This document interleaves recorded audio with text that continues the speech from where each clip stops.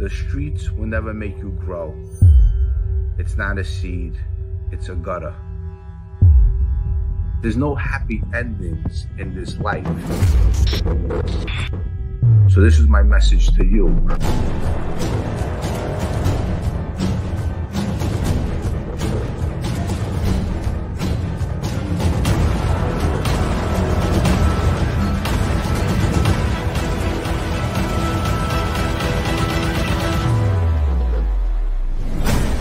The streets will never love you back. Hey guys, well, today we're going to have a great show. I appreciate everyone coming into the chat. So far we got 58 people. I got a special guest tonight. I'm sure you all know. His name is Larry Romano. He's a character actor. I'll tell you, he's really good at what he does. He's in a whole bunch of films. You know, he's in Laugh, Kill a Laugh. He's in Lockup. He plays Sylvester Stallone's sidekick, first base. He was in Bullet with Mickey Rourke, Frankie Eyelashes. But he played so many roles, this guy. I tell you, you know what? I didn't even know how many roles this guy played until I checked him out on IMDb. But he's really good. I've been speaking with him for a long time. And you know what? I haven't Googled his name since the other day. And I realized how many films this guy been in. And he has a lot of credits underneath his name. But I'm glad to see everyone in the chat today. Now we got 102 people in here. I want to give a shout out to my guy, Boston J, Live and Let Live. I see a lot of people in the chat. Graffiti Mouth, I see you. Dino G, Miss Can't Be Wrong, thanks for coming. Princess Mish, Sly Stallone. We got Sly Stallone in here. Ryan Brown, what's up, Ryan Brown? And all the people who came, Dawn Marie, Carmine S., Brad R., thank you all for showing up. I truly appreciate it, for coming and support me and Larry Romano. I mean, Larry Romano, this guy really is an awesome guy, okay? What I'm going to do is, I have a 6-minute clip I'm going to put up where you can see all the films he's been in. Now, he's been in more films than, you know, what's in this clip. And we also have a nice surprise for you. It's called Saturday in the Park, something that Larry Romano is producing, directing, and Chuck Zito is in it. Never seen before this film. So we're going to play a little clip for that too. I feel like, you know what? I haven't seen you guys in a long time. 134 people in the chat. Keep on rolling, baby. Let's make it up to 800 today. So, Don Vito, what's up? Ryan Brown, Boston J, my guy. Okay, let me play this clip for you guys, okay? This is Larry Romano with a lot of scenes. I tell you, what, this guy's really good. You know, honestly, I got to know this guy, and also I got to love this guy. I talk to him often, and I've been speaking with him for a long time, and I didn't realize how many films he's been in. You know, he's in Bullet with Mickey Rourke. I mean, you got to watch this guy. This guy really is good. So let's put up the 6-minute clip, check it out, and then I'll be back with Larry Romano, okay? Okay, guys. I'll blow your motherfucking head off. You look at this bullshit, will you? So what do we do now, Matty, huh? Now come on, Matty Horse. Me and you, we fucking break each other's balls. I'll blow your motherfucking head off. Matty, I gotta deliver this kid to Mr. Joseph in a couple hours. If that don't fucking happen, it's on my ass. Well, this kid has gotta fucking apologize to me, or this gun don't fucking move. Now, you let me take care of this, and you'll get the fucking apology you want, I promise you. Now put the fucking gun away. Put the fucking gun away! We want you to start picking up a second paycheck again, like when you worked for Angelo Marino. Yeah, you said that on the phone. I don't know where you get that. So you met me here because you wanted a breath of fresh air. I met you here because I wanted to know what the hell you were talking about. What I'm talking about is my employer is in possession of private records that Angelo Marino kept. You're on his list, Janice. Friendly cops, so stop acting like you still got your cherry. I never took a cent from Angelo Marino. I was trying to protect my father. You're a good daughter, good for you. And Marino's dead now. And my father's dead, too. Life goes on, though, Janice. You got your own career to think about. I think you want to cooperate here. You don't want any bad publicity emerging. This journal entry, that's Marino's own handwriting.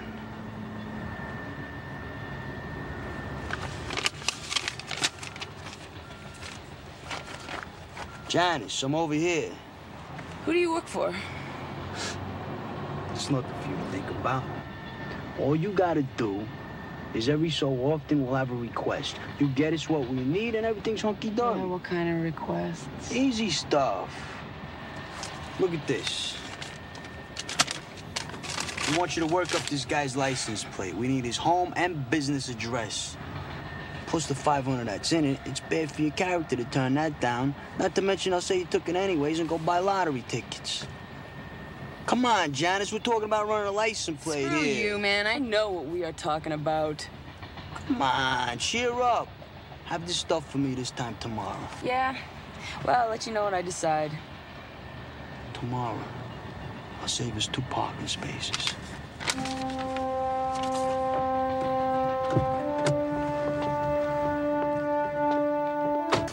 Talk to you guys. I told you to go screw yourselves. Richie, I'm Inspector Anthony Lestarza, head of the Organized Crime Task Force. How do you do? Screw you too. Hey, Hands off you the think gun. you're gonna make some kind of miraculous recovery, Richie, huh? You're not. Who shot you? Who shot Tommy Lenardi? I'll tell you what, man. Go, where's Jerry Frankie? Is that who shot you? It's Jerry. He's at his girlfriend. It's 1 King Street, number 216, Gina Zeroni. Did Jerry shoot Tommy Lenardi? Who knows about those things? Listen, man, listen. When you get with Jerry, you tell him I banged his girlfriend. You tell Jerry Gina had me up Christmas Eve, and I banged her.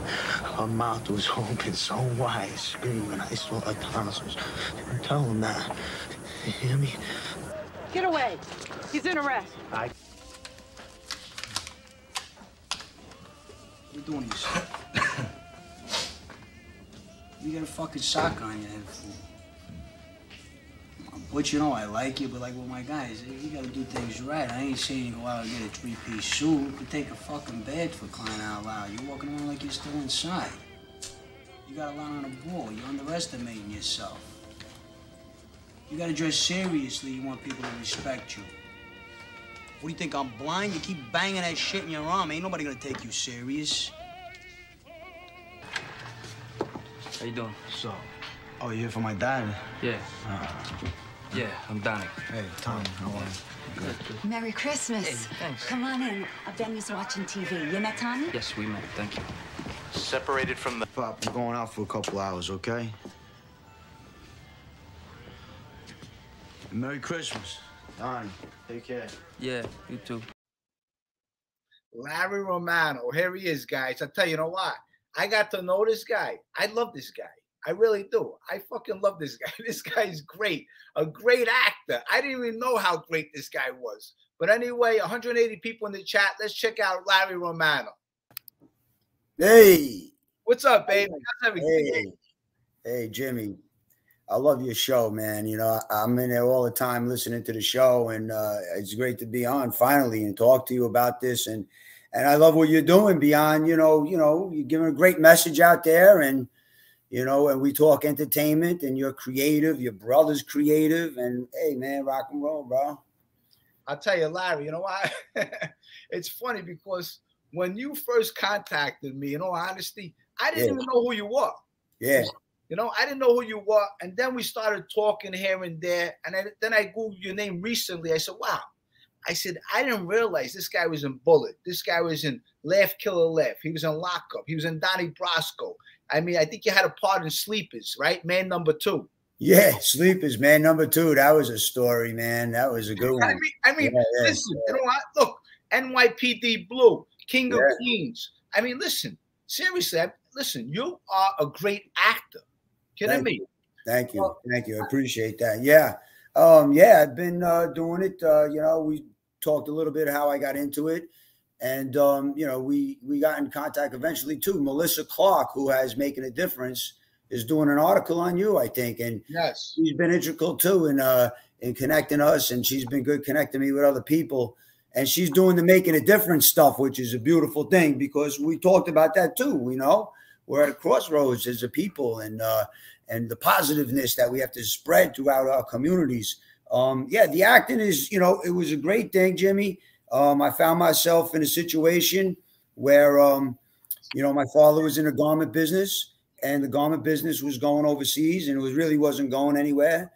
I was a drummer, you know, that was one of my talents. You know, I wasn't John Bonham and Neil Peart, but I was in a couple bands. You know, high school, I was in a band called called Blizzard, and Danny Spitz, who went on to form Anthrax, was the guitar player. Amendola, Langston, we had a band. But now in the 80s, you know, the music changed, and there's drum machines. You know, and that drum machine, I felt like I was like the Iceman, you know, when the residential refrigerator came around. I was like, oh, wow, you know, this drum machine could keep a beat, keep a time, shows up on time, never has an excuse, you know. And I was lost, you know. I was lost, man. And I you know, I took this bartending, and I was walking down 7th Avenue, Broadway one day, and I saw a box with a magazine called The Learning Annex in there. And I opened it up, and I said, what could I do? I had to learn something. You know, I got out of high school. I mean, they basically pushed this out. You know, I couldn't really spell. I found out when I started writing screenplays, I couldn't spell. And that's where I took a few classes, and there was a West Barron commercial acting class. And I took it, and, you know, there was a whole bunch of people in there, and I really felt out of place because I could tell they were more college-educated people, you know, and they had more of that 1980s kind of shine to them, where I was more of, you know, they used to call us the bridge and tunnel people, you remember?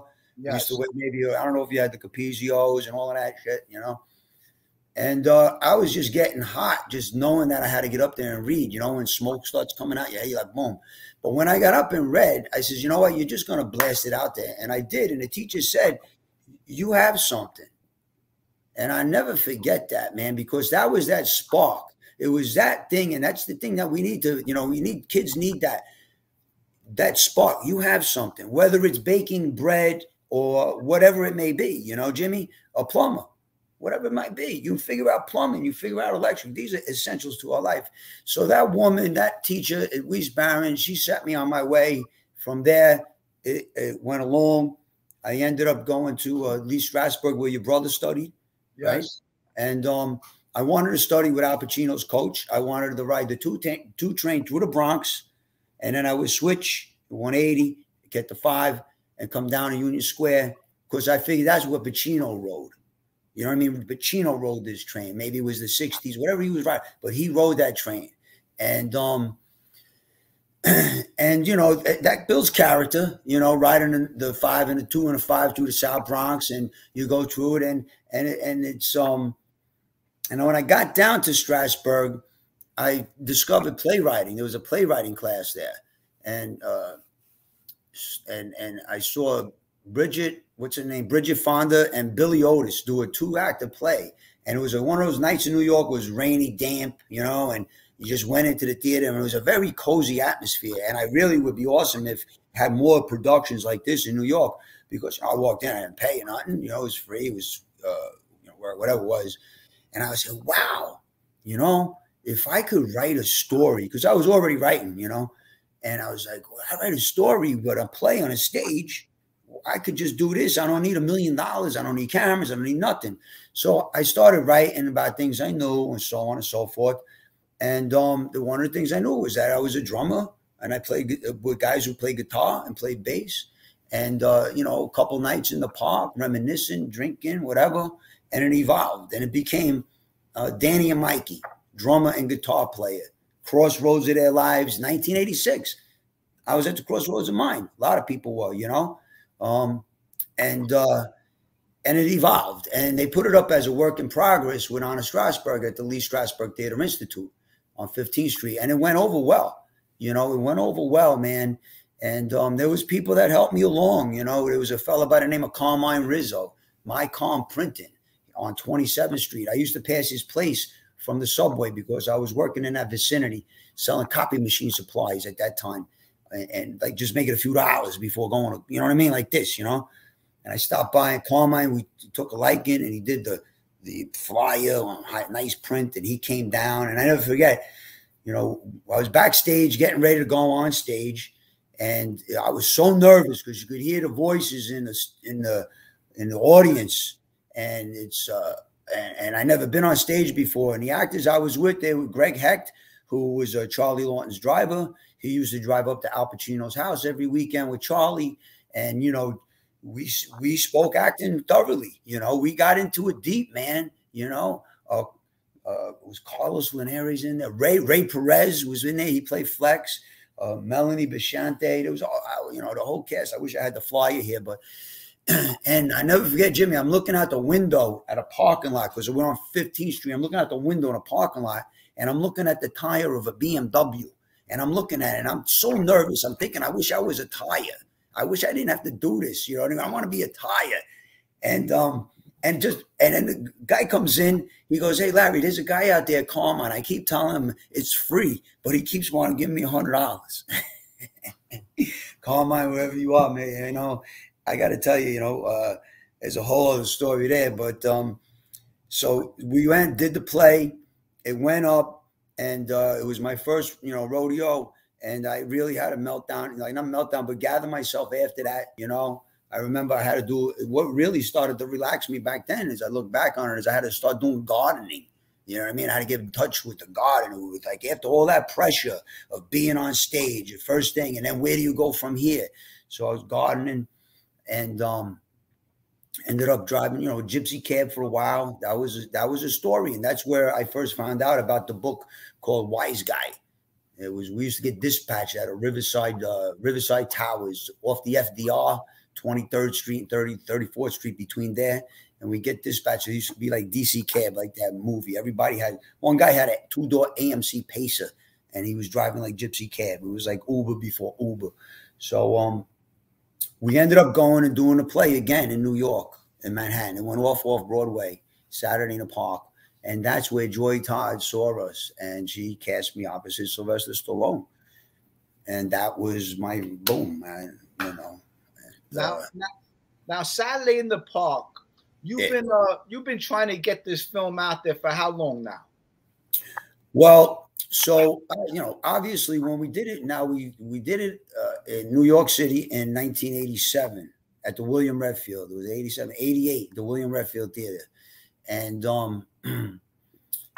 then I got those parts with Sylvester Stallone, and then we did it again in Los Angeles, and that's where it came about. That what happened in Los Angeles was that I got invited to play softball on a team. They needed guys in Malibu, and I went out there, and I was out there, and Boom Boom Mancini was one of the outfielders. Danny Aiello, Ricky Aiello, Danny Aiello, I love Boom Boom Mancini. I love.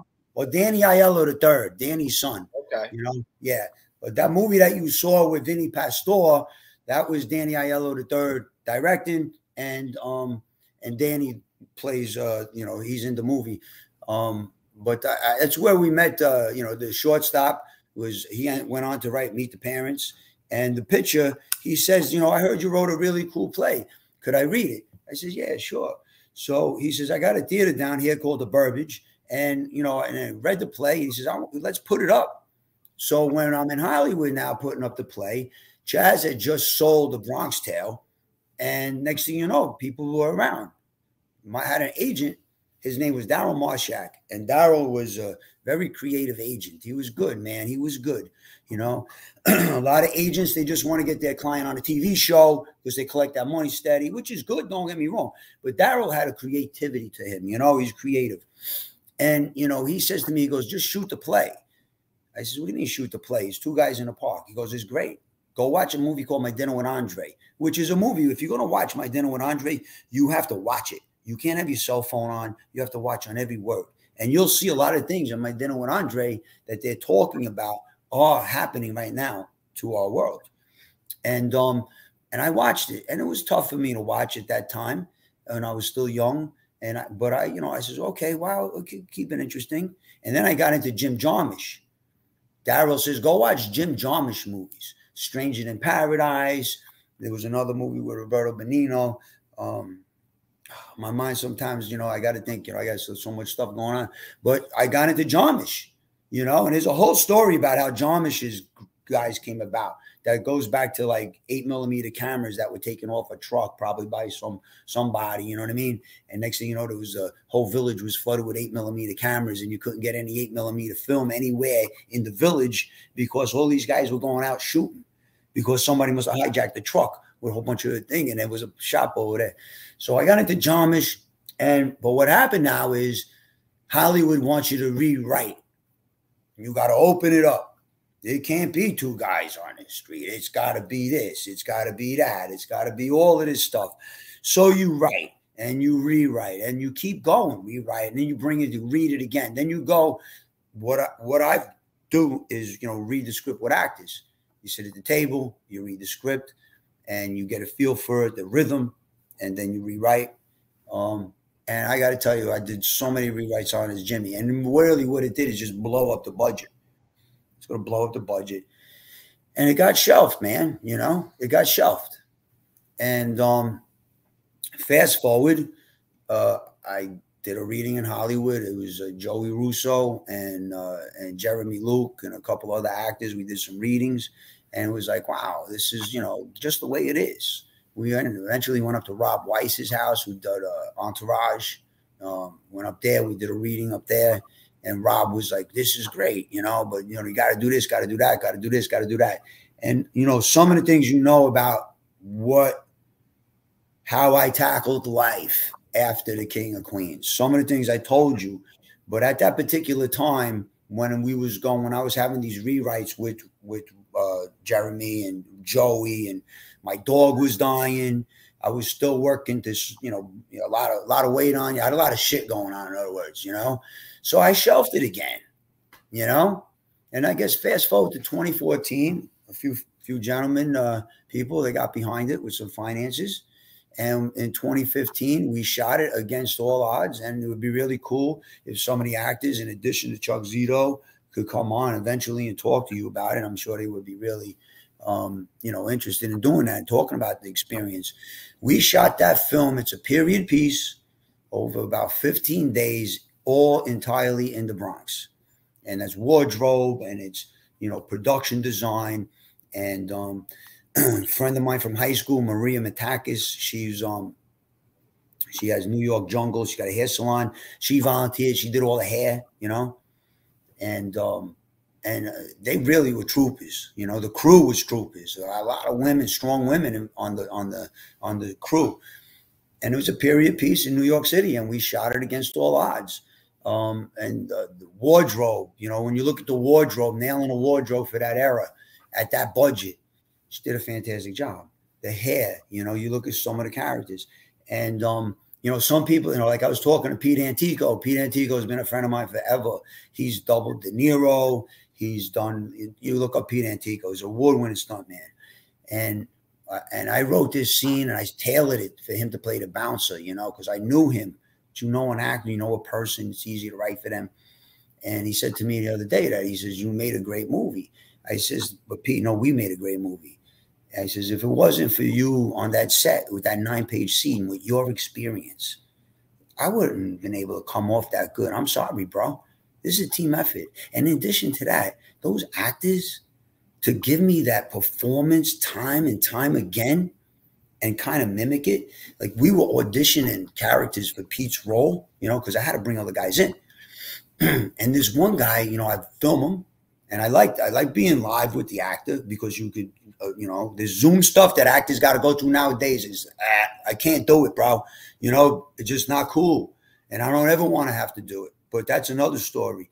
So when I got the actors auditioning, I could direct them. They're in the room, in the camera. And then I go back and I watch it over and over again. And I watch this one character. Wow, this guy's really interesting. This guy is interesting. But then I watched take after take in the audition, and every time he did it differently. And then I talked to somebody about him. He says, yeah, that's what you're going to get with him. Every time he does it, he's going to do something different. I says, if I got him in a 9-page scene and every time he's doing something different, I'm going to have problems down the road. So having Pete in that scene with all his experience, having Amanda and Emma, Amanda Nichols, Emma Cantor, you know, and then of course Ilya Constantine plays Danny, Aaron Sorter, oh my God, he's so terrific. He plays Mikey, and then Semi Guzman plays Flex, which the wardrobe on Flex for that era is so perfect when you see the scenes. You see, I guess you could put the trailer up eventually. So now after that was initially shot, I had an issue, a legal issue that took place I learned a lot about the system, and you know, it was stressful. There was things going on, and maybe at another time we'll talk about that. But I was stuck in New York. I wasn't allowed to leave New York, and I was in New York. I had to finish the film, and then I was stuck in New York. And my kid's mother passed away of cancer. So now I went home to a nest of hornets, you know, and, you know, you weren't here, this, that, and the other thing. And it was very difficult from that time on. And then I got the cancer. And then there was a lot of hiccups in between of what was going on with the particular project. And I didn't want to just blast it out there. It's a piece of art, you know. So I had to suck it up. I had to take a knee, Jimmy. You know, it's like a boxer. You got to take a knee every now and then, you know. You know, years ago, I remember. Larry, you know what? Larry, I don't want to interrupt you. And listen, listen, you're doing great. And the thing is, that's why I love you. See what you just said? Sometimes you got to take a knee. You know what? I spoke with you before, and I know you've been fighting the battles of life. And you know what? And you give me a lot of wise words. And listen, you have a lot of people in this chat. We got 238 people in the chat, and you got a lot of fans over here. Okay? A lot of people are asking, you know, what happened to Richie in King of Queens? So I get to tell everybody right now, because I rarely never told it live, actually, what had happened or how it all went down. But it actually, in some ways, it does come back to music. I'm going to take a sip too, man. I'm a little dried out. Yeah, I recycle my, like if I got a wine bottle, I get this at Trader Joe's, organic wine. If I drink wine, it's organic. And I recycle it because I don't like to throw out. I'm all about the earth. You know what I mean? That's it. Enjoy. And I know you love animals too. Animals. I mean, I'm not about electric cars. Don't get me wrong. But I'm about, you know, zero waste. You know what I mean? There's zerowaste.com. Like there's this woman, I just got turned on to her. The little things we could do to save the earth. But yeah. Yeah. So what were we talking about? Sometimes I lose my train there. What were we going in? A lot of people are asking about King Richie. All right, so music. What happened to Richie? You listen, you played Richie for 2 years. What happened to Richie? Okay, so previously to Richie, I was just coming off the movie The Thin Red Line, which was a fantastic experience. I was in Australia for 6 months. And came down there, I got in there and I auditioned for Kevin James, Michael Whitehorn, David Litt. Michael Whitehorn and David Litt were the creators of The King of Queens. At that time, Michael had just come off a show called Ned and Stacy, and David was a writer on Ned and Stacy too. And I loved that show. And that was a time in my life when I didn't have time to watch TV, but I used to watch Ned and Stacy. I loved it, man. You know. And then I got to meet Michael, and the audition went off. Boom. You know what I mean? Yeah, he's Richie. You know. And they ended up making an offer straight up. Well, my agent at the time was Harry Gold Marshak. Leo was with them as well. And I says, Harry, do I really have to test? Because the test deal is when you go in front of the network and, you know, there's maybe 2 or 3 actors and you have to stand there and read. It's stressful, you know. There was a time, it was like down the road, we tell you a story. My cousin Carmine Giovinazzo, who played Danny Messer on CSI New York for 10 seasons. And him and I went up for the same role on a Tracy Morgan show with Lenny Venuti. And Lenny Venuti got the part. But like, here's the 2 cousins, like, you know what I mean? Over here we're going. So I'm like, bro, I don't want to test. I don't want to go through that. So Harry's like, okay, I got Leah. I'm going to try and wrangle this in here. Boom. So you ain't got a test. We get a straight offer. Bang, straight offer. So I got the offer and I went back home to New York. And that's when I did the movie with Vinny Pastor. And, you know, when everything jumps off at that time, I always been doing music, and it's always been that passion, that music that draws you back. There's a guy in New York, in the Bronx, Tony DeLulo. We've written out, albums. He had a studio with the drums. I go down there, we track the drums. He throws a guitar, and that music's gonna come out. I don't know if you read that report, the Hollywood Reporter, about the band that we had in Los Angeles. And the Hollywood Reporter is a really good publication. They called us the Heavy Metal Kings of the New Millennium. And as fate would be it, that's a whole other story how that band dissolved. And but at the time with the King of Queens, I was passionate about the music, man. I was like, oh man, this gives me a window, because now I got financing. I could go in a studio and I could pay musicians, because musicians got bills to pay, and the music industry ain't like it used to be where they're rolling in it. And now I got a few bucks. I could spread the love, right? And that's what I'm gonna do. So now I'm just playing music. Go out there, start filming the first season of The King of Queens, and everything was cool. At that time, right, I think we would do 3 on and then 1 off. So we go 3 weeks and then 1 off. And I think after the first week off, I went back to New York and we wrote that King of Queens song. Tony DeLulo, Peter Francavilla. It's a really cool song. We got the video, and went back out to LA. And finished the first season, and the first season everything's great, oh yeah, oh wow, so on. And I'm sitting there going, okay, well, I got a pile of cash, man, and I got all these lyrics and I got all this music, and the kid that was living downstairs in the apartment in Sherman Oaks, Kenny Grossman, I used to hear him playing music. So I went down there one day. I says, bro, hey, you playing music? You track it down here? He's like, yeah. Is it too loud? I'll lower it. I says, lower it. I want to come in and hear it. He said, yeah. I'm like, yeah. He goes, oh, because the last people up there, they complain. I said, I ain't complain. I want to hear it. So I go in there. Next thing you know, Kenny turns me on to Steve Werbelow, who may rest in peace. He was, man, I miss that dude. And he had Sound Asylum. And then we had Ty Dennis on the drums. Ty is playing with Robbie Krieger now. And we took all these tracks, man, and I was in ecstasy, because I'm just playing music, and I go do a couple shows, collect money, make some more music, and so on and so on. And then kind of within that second season, things started to be a different vibe, and I had a little bit of a different vibe as well. I kind of, you get bored. It's like, I express this. It's like us Italians. We got to play the dumb Dago. We got to play the mafia guy. We never played a guy that invented the radio. And Richie's a caricature of Joey Tribbiani. And it's, the writers could do better, but the network and all that other stuff, they're gonna, this is where we got to channel it.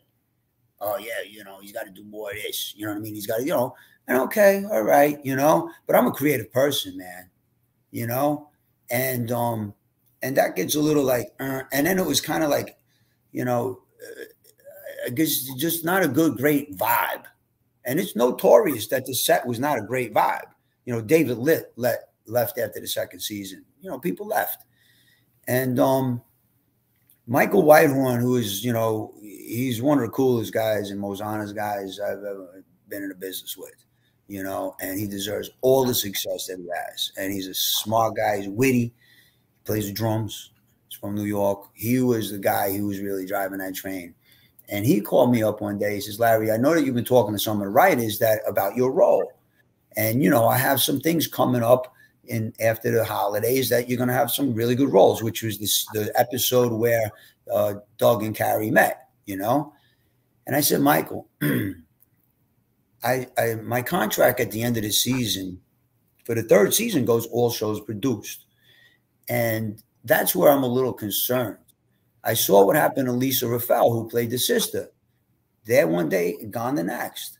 And I had been working my tail off and making promises to my kids that I was going to bring them to Los Angeles eventually and have and they would have their own room, and they would have a dog and a yard and so on. And I was gearing for that.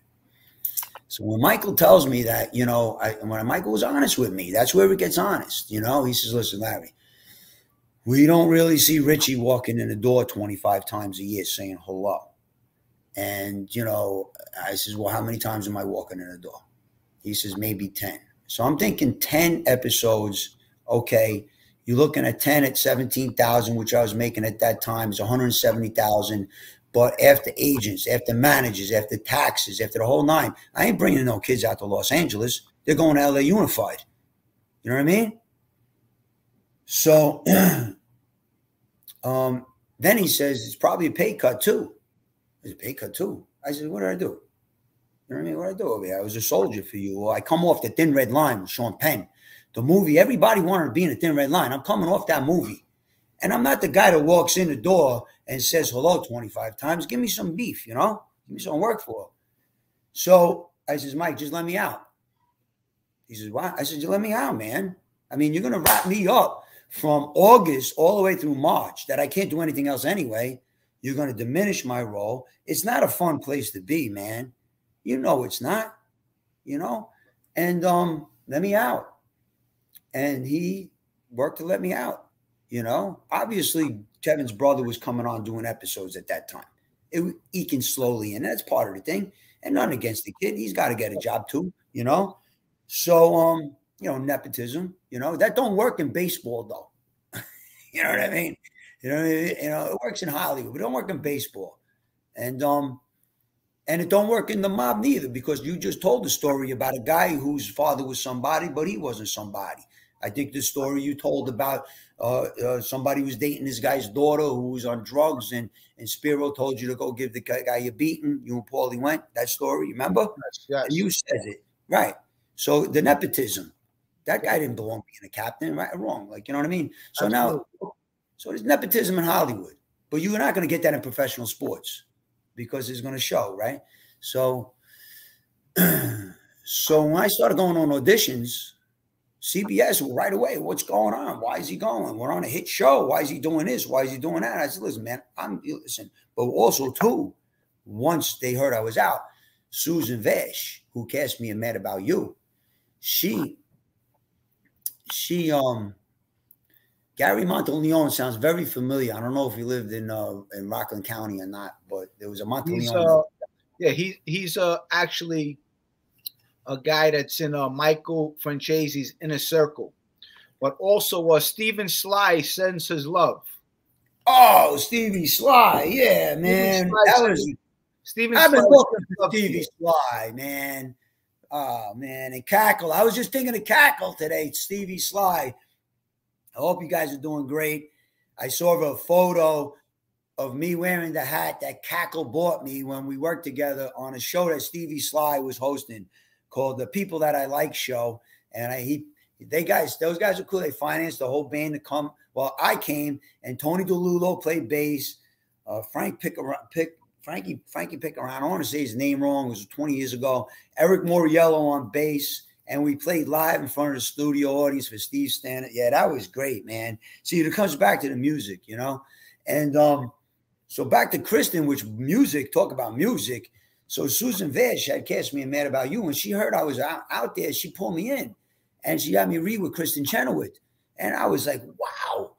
You know, Kristen Chenoweth, she was coming off of Tony on Broadway, which, right, that's a pedigree, man. I'm like, what? You know? And then she's a world-class opera singer. Top of that, she's cool. She's cool. And we're going to do this. Next thing you know, I'm in it, bro. And now I'm bringing memories up because Anthony LaPaglia, who I told you the story about 29th Street, yes, he tested for the role that John Tenney got to play opposite me, and NBC didn't want him. We went to Anthony LaPaglia's house one day on a Sunday so we could work with him. It was Kristen Chenoweth, John Marcus, one of the writers, Nicole from West Texas, who was John's assistant, myself, and we worked with Anthony. We went into NBC the next day. We walked out, no go, next. We went to Eastside Morales, the whole bit. But anyhow, so now what happens is that I'm out.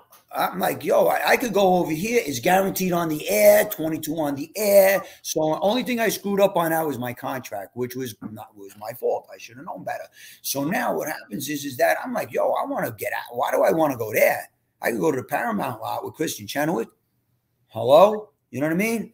Like, this is like, okay. So Michael Whitehorn fought, and he got me out of the contract. And for that, I want to send you a picture eventually. I went to an event with Ann Ligori, who was like the WFAN sports lady back in the day. I went to an event. Yogi Berra and Whitey Ford were there. I had a Yankee jacket. Wow. They signed it in red, right? And I had pictures. So I was so grateful to Michael Whitehorn that I had that mounted in a glass enclosure with the pictures of Whitey and Yogi. And I gave it to him. I said, thank you for getting me out of this and let me go on to Kristen Chenoweth. And from there, it was like, first of all, it was a big pay increase. And where I screwed up on that was that, and that was partly my fault, but I should have been looked out for better. And for all the other actors out there, you know, you have to have agents. You have to, I totally suggest lawyers, you know, sometimes even two, you know, want to look over the next one, the contracts. But I should have got like an out that if it didn't get picked up, I would have got a lump sum, you know, or something, but I didn't. I was just so happy that I had more money and I could go make more music. And that's when the band, we started rocking, bro. We did, first of all, in the summer of '99, we did one 24-track recording in Redondo Beach with a producer on 2-inch 24-track, like real Led Zeppelin type of thing, where we went in there and just did it. And then we wrote another album together and we did the same thing. And then we started playing the Strip. And that's when the Hollywood Reporter says that we were like the bada bings of the new millennium, the rock and roll kings. And we were like, yeah. And we had, you know, and they wanted me back to do the King of Queens. I did that show with Eric Roberts. I did the paintball episode.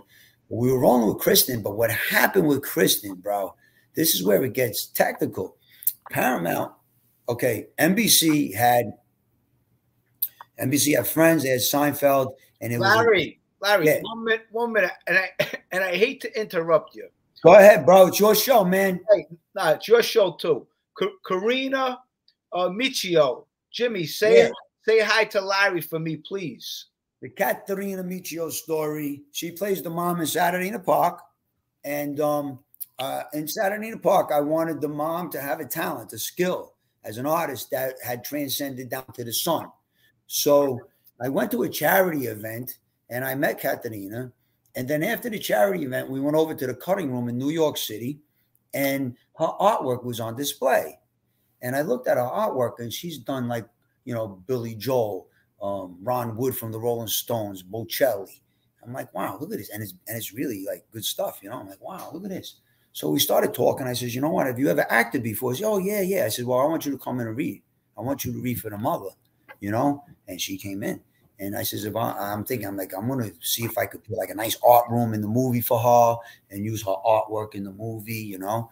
And she came in and she read, man, you know, I got to tell you. And I gave a little direction, of course. And I says, that's it. I gave her a job on the spot. I says, you're ready. You're done. That's it. Yeah, no, you're done. That's it. You're onto it. And we'll see what kind of paintings you got because we're going to figure out how to decorate these walls. And you see the character, Danny, when he comes home in the opening sequence, when he goes up the stairs, her painting of her uncle is there. And I think it's her uncle with the grapes, her aunt making us some macaronis. And then you come up, I think it's Louis Armstrong over there. You know, her artwork is in there. And then I said, Kat, I want you to do this scene where it's Saturday night and you're painting. And I want you to create this painting of your son's journey where he's going down this barren street path. He doesn't know what's going to happen, you know, and she did, and you'll see it's in the movie. So, yeah, so that's the Katerina Michio story. And go to her website because she's got really, I got to tell you, man, she's got some real MichioArt.com. You know, you guys check that out. She's really good. Hey, talking about artists, check this out. You guys got Graffiti Mouth, right? I heard Graffiti Mouth, right? Graffiti Mouth. That's, you spoke with him. Yeah. So this is in the movie Saturday in the Park. BL did this. I don't know if you know BL. We met. I did some drum tracks for him because I was 86 in the movie with the Mets, even though they're in the Bronx. And look at this guy, LT. You know what I mean? You know what I mean? So, Taylor, baby. Yeah. And they came in, these guys, they come to 164th Street and they came in and they did a job, man. They tagged that place up because I needed authenticity. A lot of art involved in the movie. Lady Fever, a lot of art, you know? And so back to the Christian. Yeah. Katrina, she says, thank you so much. What a great experience.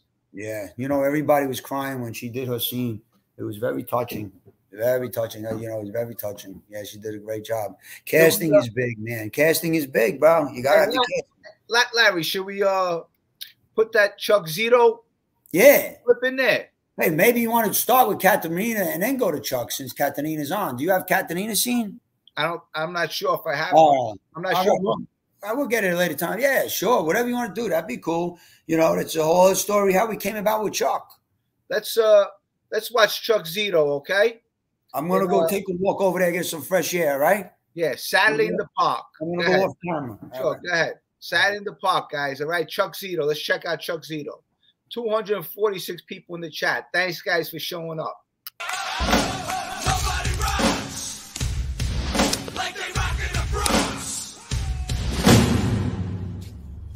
You were out drinking last night? Well, how many times do I have to tell you? If you're going to stay out all night, at least call me. Let me know you're all right. I was with some broad. What am I supposed to do? Be like, time out, I got to call my daddy? Some broad? What do you mean some broad? Is that the way you talk about women? Huh? You want somebody to talk about your sister that way? No. Huh? You want somebody to talk about your mother that way? No. And show a little respect. Don't talk about other people's sisters or mothers that way. You better watch that tool, okay? There's a lot of AIDS out there. Yeah, I know. No, you think you know. You and your friend Mikey playing that devil music all the time? You're not kids no more. It's not devil music. It's not devil music? The name of the band is the Devil Maniacs. It's devil music. It's not devil music. Forget about it. I know your mother goes along with the program. She makes all your little jackets. She makes everything for you. I go along with her artwork. But the music and your hair? I don't want to talk about my hair. I know, because your mother loves it. In fact, she loves everything you do. But you better make her proud. And don't do no drugs. Yeah, I know. Just say no. Crack is whack. Yeah. Exactamundo. Now, come on. I know you're working on your jab. Let me see the jab. Come on. Let me see the jab. Jab. Double jab, right hand hook. That's it. Okay, come down. Again. Right hand. Hook. Good. That's my boy. Hey, you ever hear that story about the young wise man? No. Because there's no such thing as a young wise man. So remember that.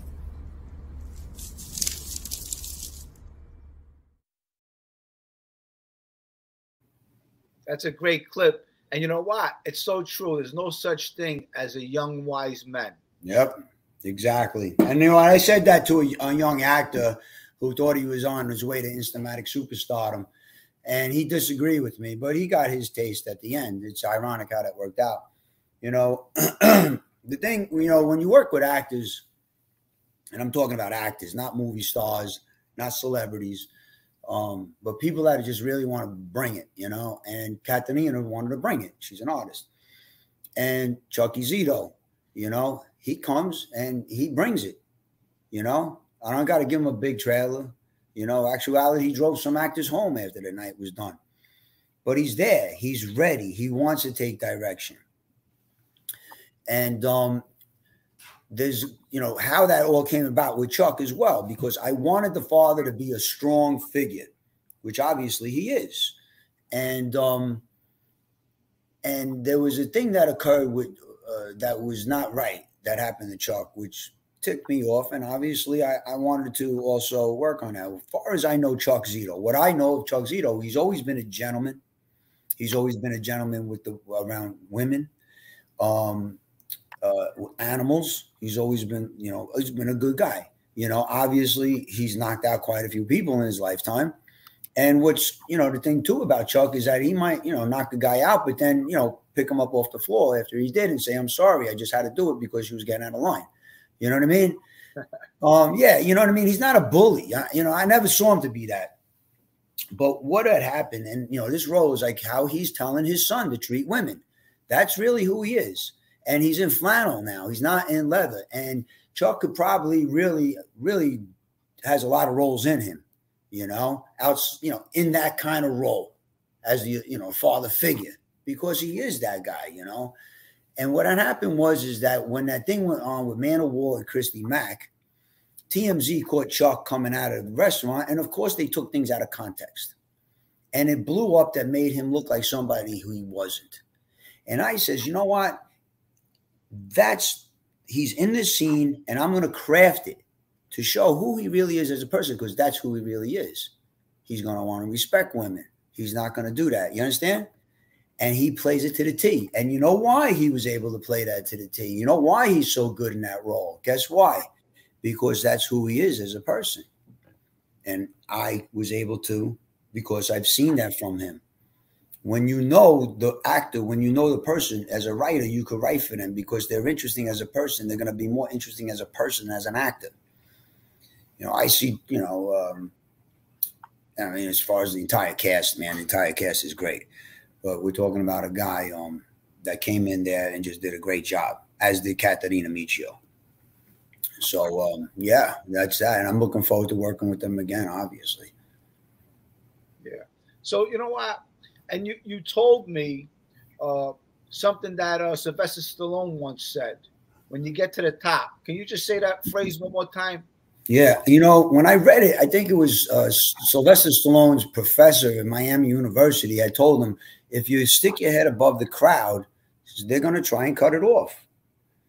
And yeah, that's just the way it is, you know, especially in our business. You know, unfortunately, I see that obviously in our business, but I see that in animal rescue, man. You know, like people are like, sometimes they just, I don't even know what they're about. They like criticize each other. They war with each other. And it's like, we just got to say, you know, it's interesting. Sometimes I just go back to what Rodney King had said after the, you know, during the LA riots. You know, you're looking at Rodney King at that time.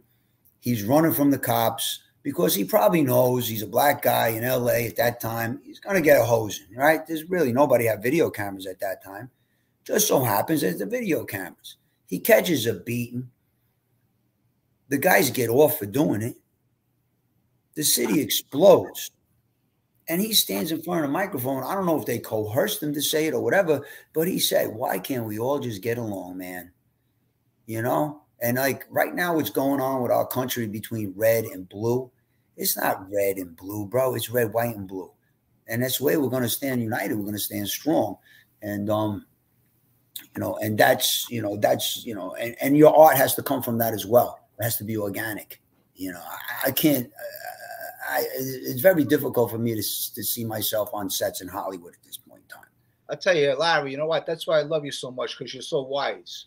You really are. You're a wise guy. You know what? I want to talk. No, you are. I want to talk about, you know what? You told me you were in a pool hall one time with Mikey Scars, and they were filming the movie Bullet with Mickey Rourke, and Mikey Scars told you to say something to Mickey Rourke. But you know what? Let's hear that story, because that's a good story. Yeah. Well, going back, the whole deal is like the Milano's on 18th Avenue. For who's familiar with Bensonhurst, I guess the late 80s, 90s. And Mickey knew Michael, and that's a whole other story that we talked about. It's a whole other thing. Mickey knew Michael, and Julian Temple, whose daughter is Juno Temple, who's playing in The Offer. He was the director, and I went down to the restaurant, and that's how I ended up getting the part, you know. And you know, Mikey was around the set. Tommy was there. I told you, Tommy, I can never say his last name, but Tony Marie mentioned him when you guys did your first interview. There was a couple people around, and Mikey's off the corner of the set, and he says to me, you know, where's your script? What are you saying? So I show him the script. He says, I want you to put a line in there. I want you to say, why are you walking around with a sock on your head for? And I said, all right, let's do this. So I went, and you could tell when I say it, if you go to a close-up of Mickey, you can see he's going like that. He wants to clock me, but he knows he can't because it's really Mikey saying it. Because Mickey would come to Milano's dressed, you know, with a sock on his head. And I, you know, whether it's to be a rebel amongst the guys or whatever he wanted to do, you know what I'm saying? And you know, there's a whole Chuck Zito story, and I'm not going to bring it up. Chuck wants to say it around Bullet. That, you know, and Chuck gave me the full details after we did Saturday in the Park. I knew a little bit of it because I was in Bullet, and Chuck had called me before I started Bullet. And then, and that's another story. But anyhow, so yeah, that was great. And Mikey was on there. And I told you this before, Mikey was never a wise guy with me, you know. And I think you said it initially, you know, he was kind of one of the guys that was kind of one of the good guys you play football with you, you know. And when that happened with him, it happened with him, you know. And it is what it is, you know. But I'm glad to see that hopefully things are good for him now. Yeah. And so you know what? Who was one of your favorite actors that you worked with? You know what, but before you tell me, how was it working with Pacino? Well, you know, the relationship was a strained relationship between father and son, and Pacino's a method actor. You know So what? I was on the set with Pacino on The Irishman. I was on the set for 2 days. Oh, I yeah? didn't get into The Irishman, but I was on the set and I got to shake Al's hand, which I was very privileged. He came over and you know, he was on the stage. He says, you know what? He says, I'm Jimmy Hoffa. Then he goes, well, I'm not really Jimmy Hoffa, you know. And then he started talking to us about acting, how to have fun with it and stuff like that. But yes, he's a method actor. Yeah, yeah. Yeah, Johnny Depp on that particular project, we got to, you know, he obviously he's into music. And, you know, we exchanged CDs. I got a CD in my garage. I still got to find it. A Hat Full of Rain. Yeah, I did A Hat Full of Rain too when I was in New York. When I was at I was at HB. I think I did that play, Hat Full of Rain. You know, Pacino it was all right. We didn't talk much. You know, we didn't talk much when it was on the set. It was more like with Johnny. Johnny Depp was who was really talking, you know, the most. And I guess what happened, which is interesting, which you talk about, you know, things. You know, I remember Lou DeGimo was the casting director of that movie. And I don't know why he came and said this to me, but on the set, he came and said to me, he goes, guess who just had a heart attack and died? I says, who? He goes, Joe from the Bronx. And I'm not going to say the last name. And he was a guy from the Bronx that was involved with Mickey, you know? And I was like, wow, really? Why would you even say that to me? I mean, I met the guy a few times, you know? And I found out later there was a real strong connection to this guy through my family. I was like, whoa. I found out when I was older. I was like, whoa, you know? So anyhow, well, that was Bullet with Mickey Rourke. Somehow it is what it is, having being in New York. And what had happened, you want to talk about what happened with the King of Queens after the King of Queens, get back to that? Yes. Yeah, so now what happened is that NBC had Friends and Seinfeld, and their contracts were up after 7 years. So they were actually free agents to go to another network, which put NBC in not such a great place because now they got to bend over on the deal negotiations. So next thing you know, Frasier, which was a Paramount, Friends was a Warner Brother NBC show. Seinfeld was Castle Rock, NBC. I don't know if there was somebody else involved with Castle Rock. And Frasier was Paramount NBC. And Kristen was Paramount NBC. And the writers and the producers were like, we're going to ride the coattails of Frasier. We're either going to be before them or we're going to be after them, right? So we were all amped up. But now what happens is Frasier's contract is up and they start getting into these hardline negotiations with NBC. And that kind of put us not in such a great place. And then NBC changed presidents. Jeff Zucker took over. And we became their stepchildren. And next thing you know, I had, mouths to feed. And the Kristen show was going bye-bye. My mother went on a deathbed in Florida. The guitar player got a gig with Martha Davis in the motels. Enid Alvarez, she's awesome. Enid Alvarez was involved with this project, and I cannot tell you how much she had to do with the overall end product from her creativity. Even in casting, man, she came in with her camera. She's an award-winning photojournalist, and she plays the bartender in the movie, and we got her with a Polaroid camera, and some of her photos are featured, like Katerina, you know? And but Enid, as far as helping with production design and keeping it authentic, because she's a Bronx girl, and then she did all the behind-the-scenes footage, which you're all going to get to see the behind-the-scenes footage from Saturday Park. When you see her photos, you're going to be like, what? You know? And that was one of the things that we wanted. I wanted to make sure we captured all that behind-the-scenes stuff. She was really telling me all along, she says, listen, Larry, you better have a backup for these actors, just in case, because there's so much there. There's these guys. This is a lot, you know. And when Aaron Sorter came in, Aaron Sorter read for Mikey. But when he read for Mikey, I mean, he read for Danny. When he read for Danny, I was like, he's not Danny, he's Mikey. And I called the casting director. I says, I want to sign Aaron Sorter right now as Mikey. She said, you mean Danny? He read for Danny. I says, no, he's Mikey. You want him to read for Mikey? I says, I don't have to. I know who he is. I know these characters. I know what this kid could do. And the other kid that comes in to play Danny, he was good too.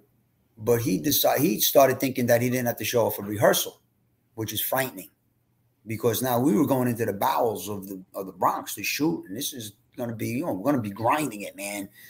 There was another actor, Ilya Constantine, who was really good, and Enid she actually put his picture. That's the guy.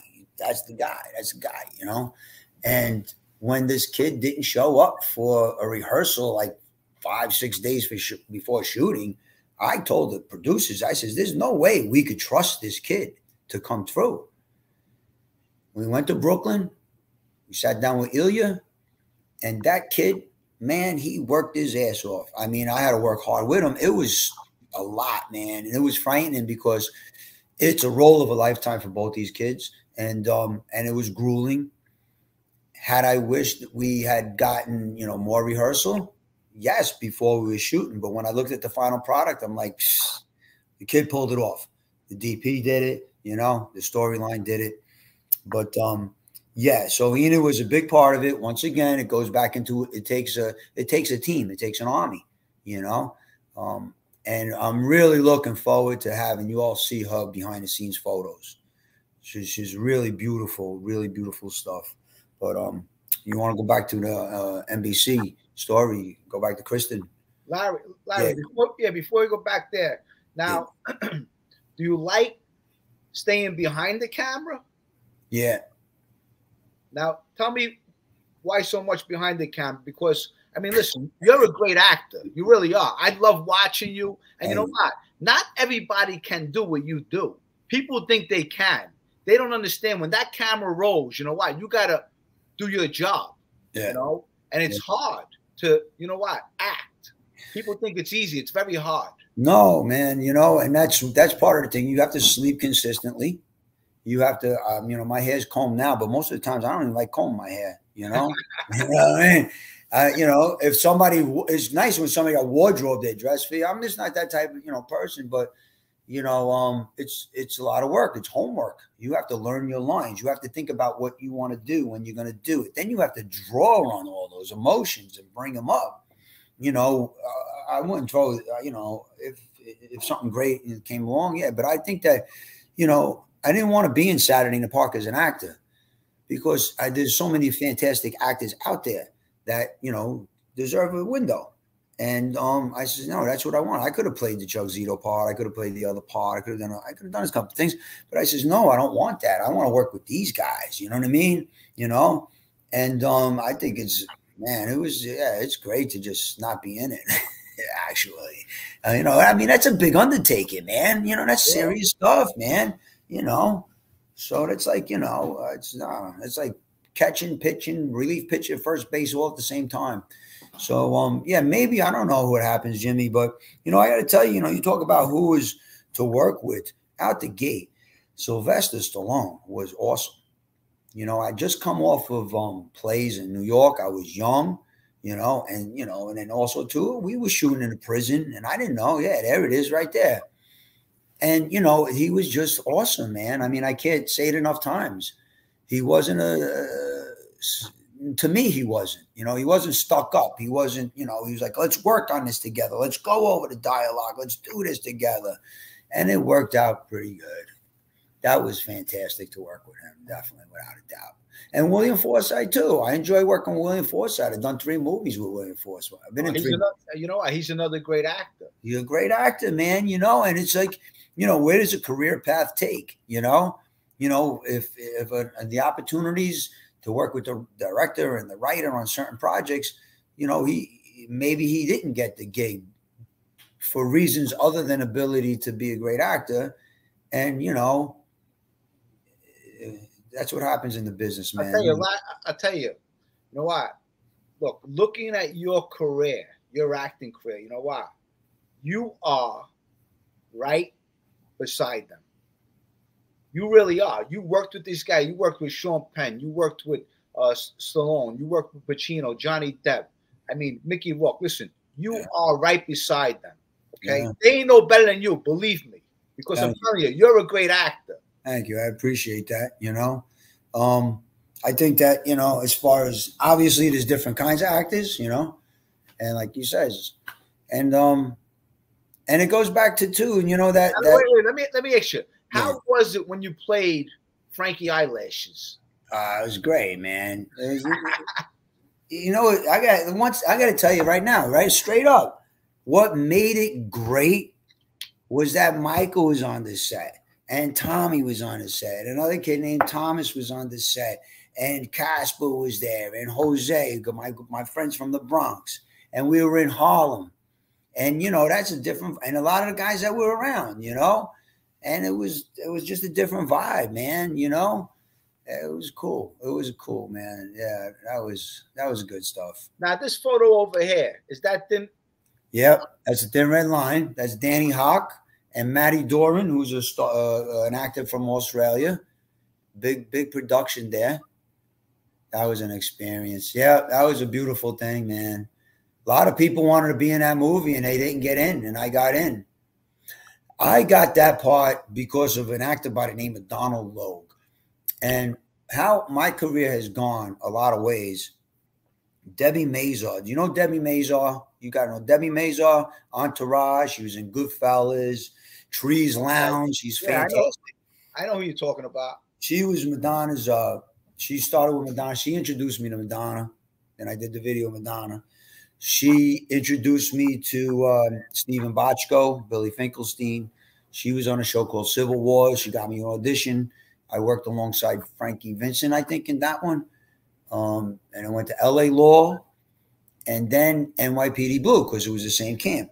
So in reality is in that career path into TV, it was Debbie Mazar.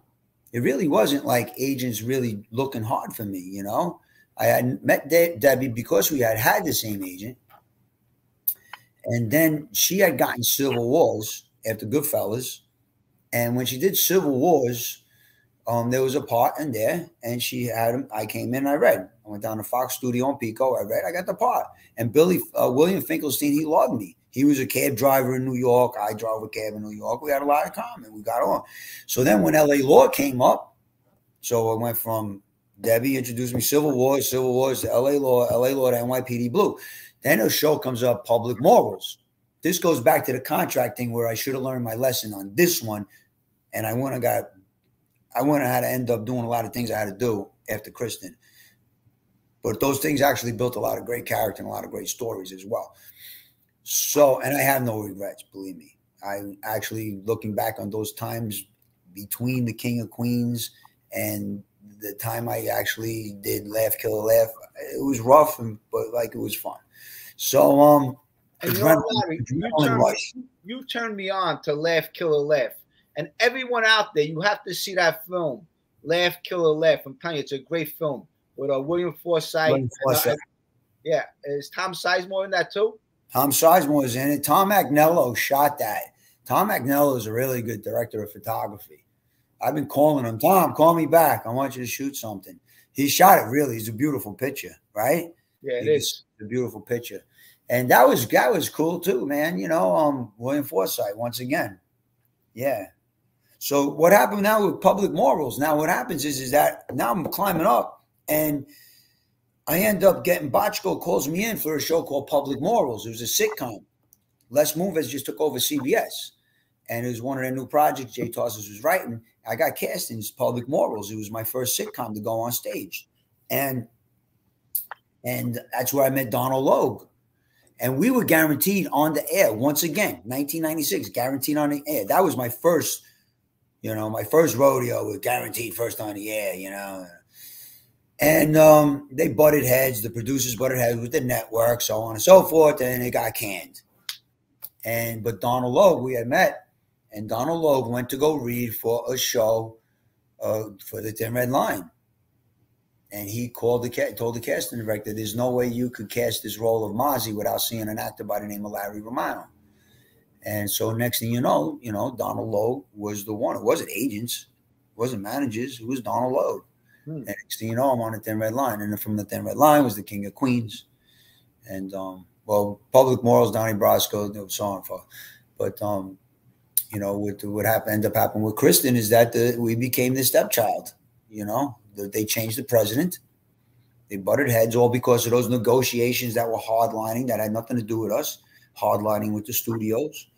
And the next thing you know, the band dissolved, and that was an investment. That was a financial investment that I was like, and we were so close. So, with Hollywood Reporter, Heavy Metal Kings in the New Millennium, you can't get,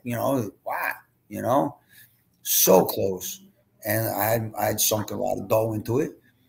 And that's when, I kept writing screenplays. I was working with a guy who directed Rocky, Karate Kid, John Avildsen. I learned a lot of storytelling. Yep, Alpha Justice. There's a whole other story with Alpha Justice. We could go through those movies, and we could have a Brooklyn story on Alpha Justice too. that, and Bullet.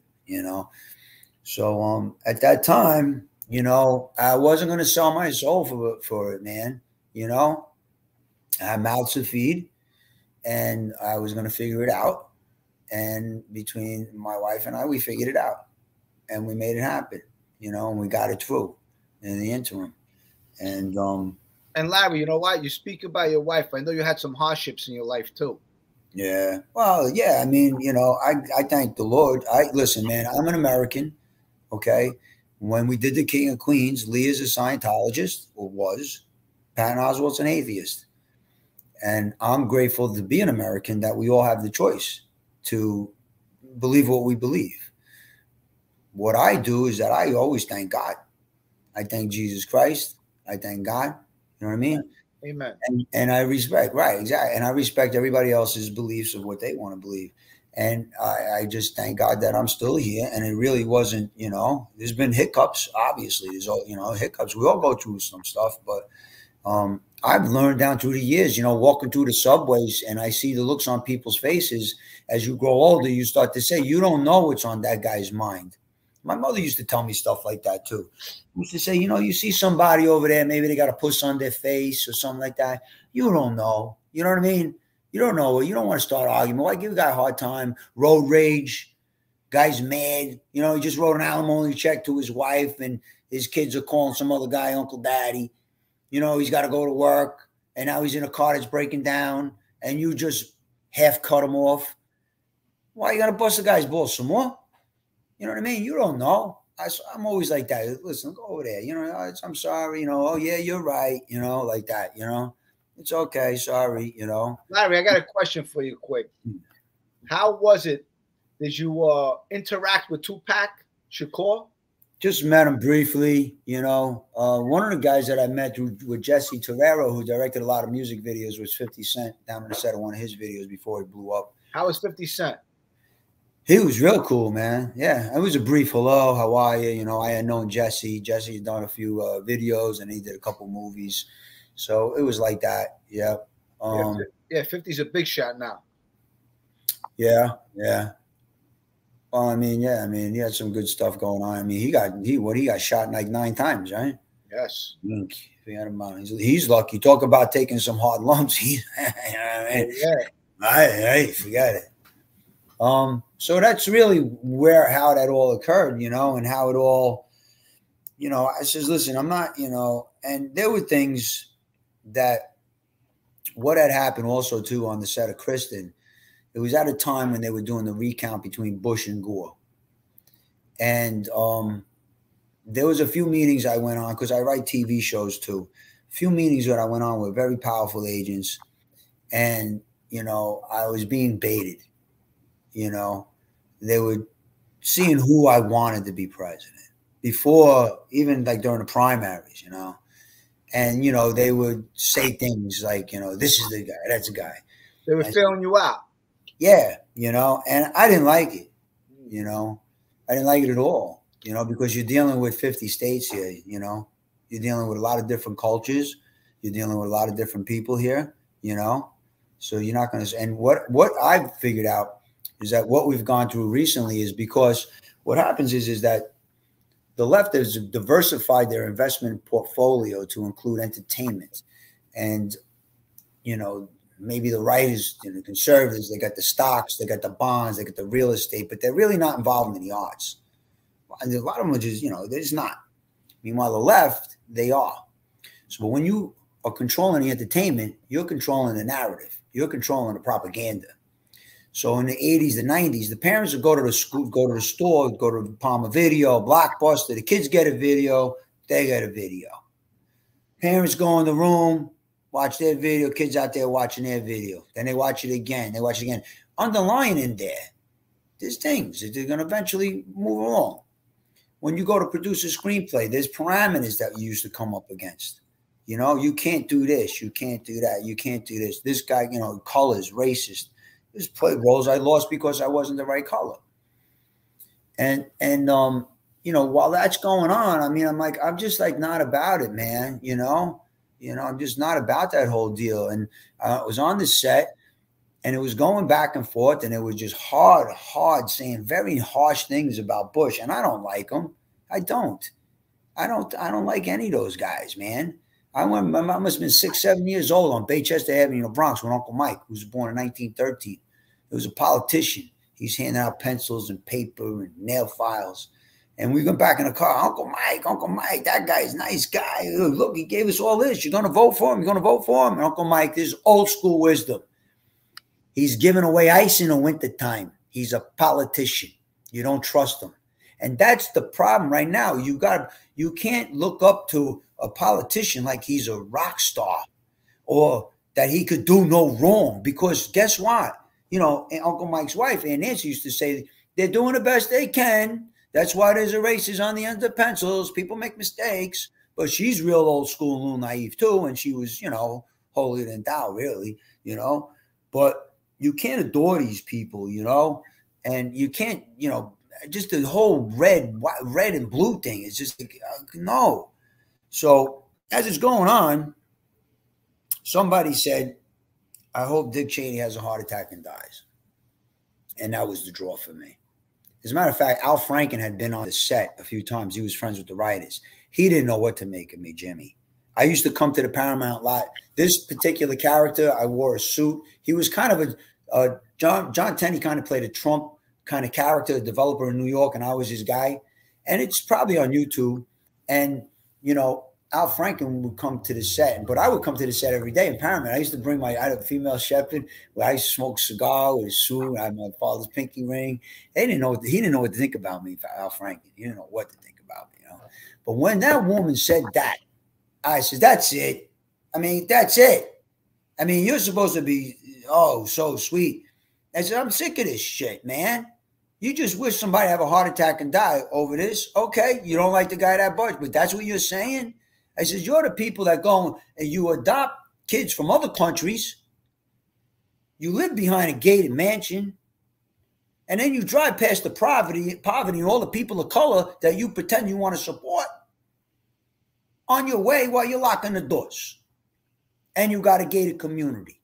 And you don't like the fact that some other guy's got a firearm to protect his family, because if he calls 911 like Uvalde, why do you get that?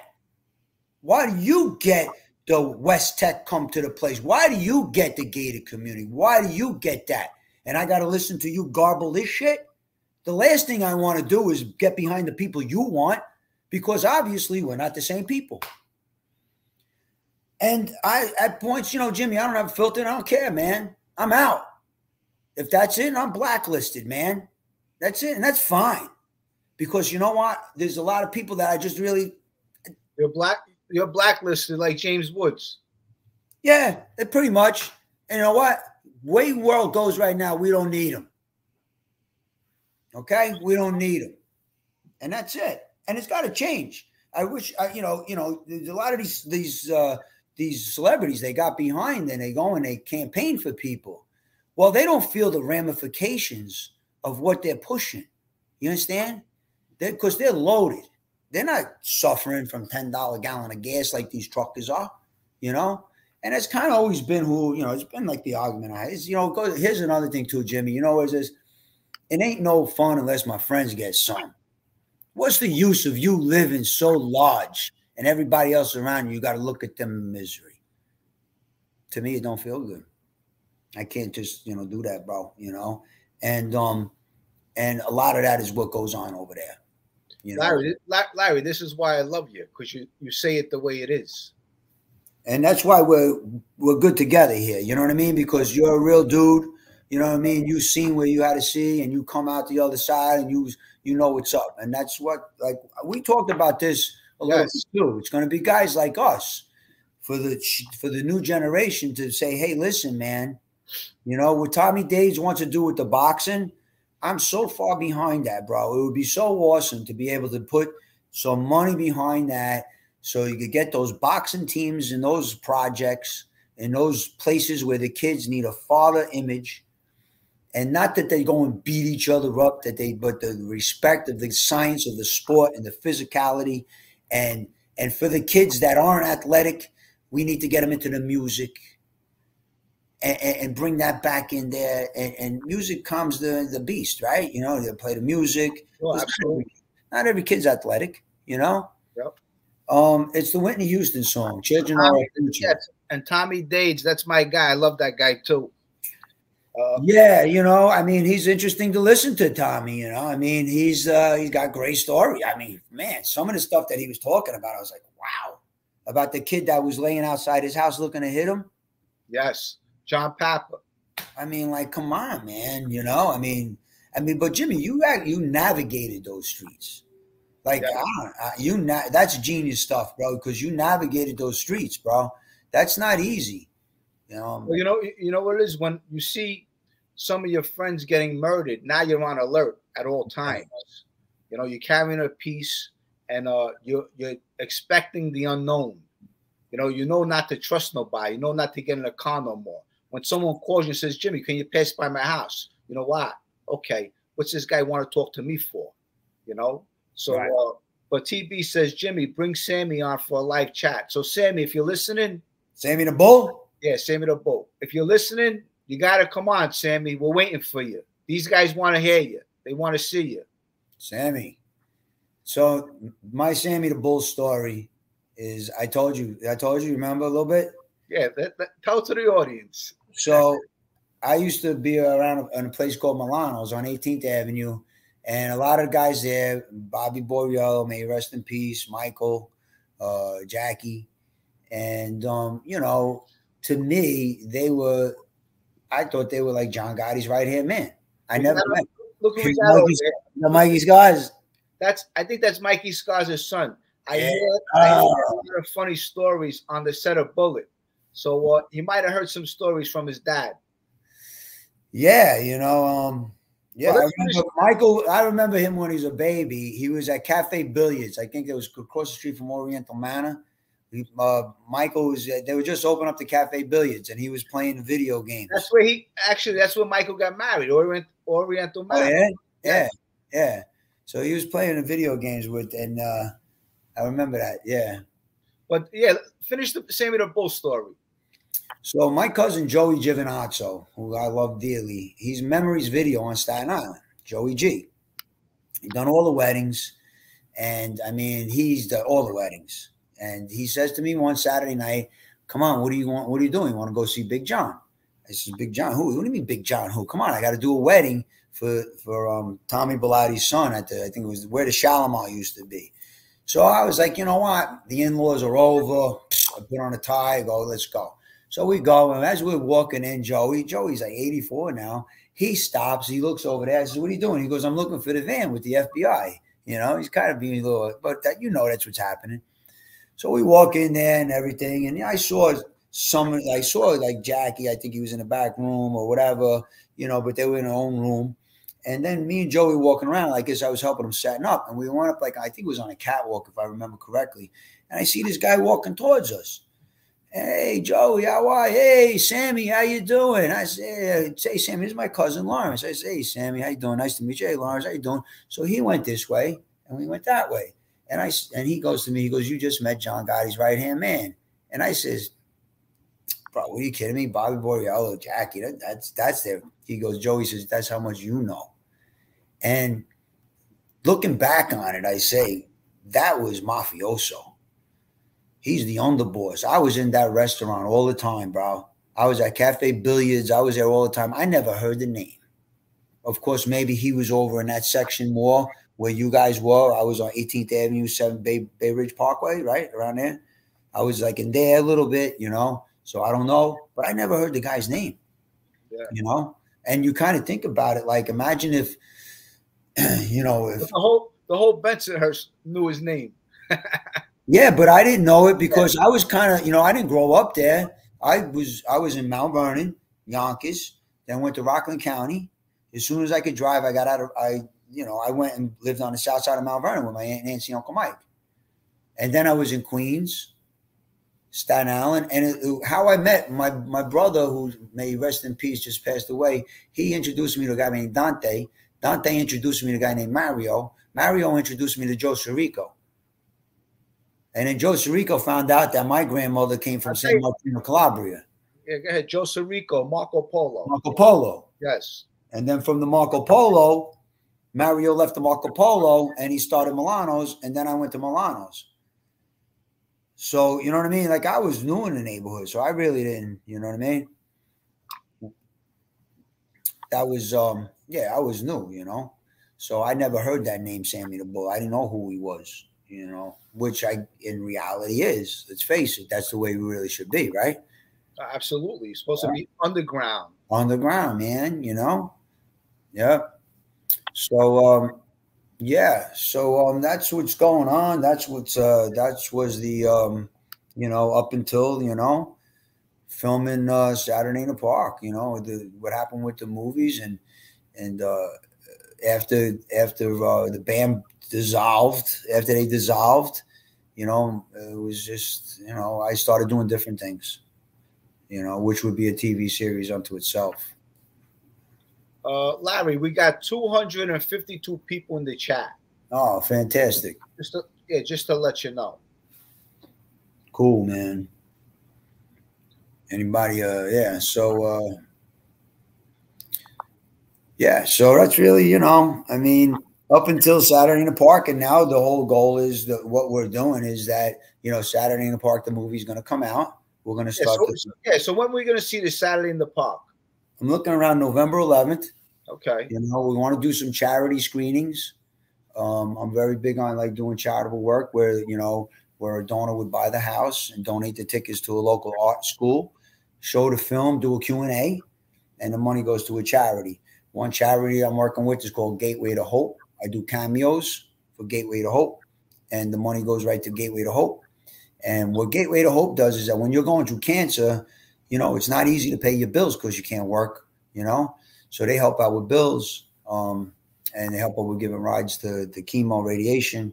And so that's something that, you know, I'm very passionate about, animals. And Larry, just to let you know, I'm here to help you. So anything you want to do on my channel, you just notify me, and you know I'm in your corner. So, thank you. Yeah. Just to let you know. But yeah. Diana McKean wants to know: is there any way to hear Larry's music?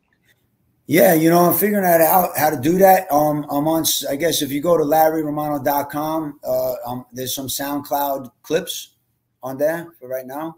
And, you know, I'm still in the process of like setting up the website. And I want to put that music out there, you know, put a lot of love into the music. I put a lot of love into the lyrics. And I worked with a lot of talented musicians. And I'm also looking forward to meeting, you know, new musicians. There's a couple of cats that I've been talking with. And I don't know if you can see it. I got a drum set behind me. So I get to do the drums every day. Yeah. So I get on the drums. I could play and just start being creative again, man. And yeah, God bless you too, Ryan. Thank you. Thank you very much. Thank you very much. Yep. What else? No, yeah, you were saying about the animals. You love animals. So as far as animals are concerned, I could, did a lot of research. It's called something I came up with, and it really comes down to breeding laws. You know, the breeders, if you're going to breed animals in your backyard, in your basement, what happens is those animals, a lot of them don't get adopted, or they get adopted out to the people who really don't know how to train the animals and give the animals proper love. Those are the animals that end up in cages and in the Sarah McLachlan video. You know, and who wants to watch those animals in cages, you know, like that? And because people are doing it to make a profit, right? Right. So I came up with this thing, and this is something Chuck Zito said to me one time. Everybody's entitled to make a living. All right. So Chuck said that to me one time outside of a Bar One when there was the premiere for 29th Street. And there was a lot of photographers, and they were getting a little out. And I said, look at these guys. And he goes, everybody has a right to make a living. So I took that. I says, everybody has a right to make a living, but they don't have a right to make it off another living life.